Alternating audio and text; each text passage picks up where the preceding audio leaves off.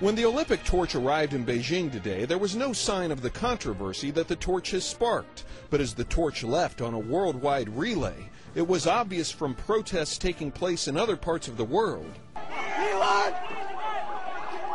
that it would receive a much different welcoming ceremony elsewhere, from Nepal to Australia, and even here in Los Angeles.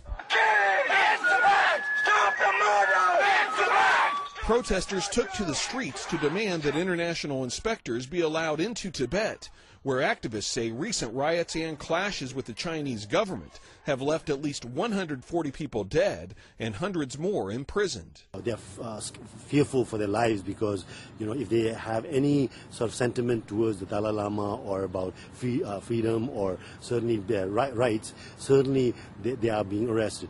Here in Los Angeles, protesters staged what they called a die-in to represent some of those killed during the recent troubles. But an exact accounting of what's really happened in Tibet has been hard to come by, since the Chinese government has banned news reporters and others from the region. Even so, the Olympic torch is still scheduled to pass through Tibet on its way back to Beijing, something the protesters say needs to be stopped, at least until independent observers are allowed back into the area. First of all, that China should allow the international media and the reporters inside Tibet.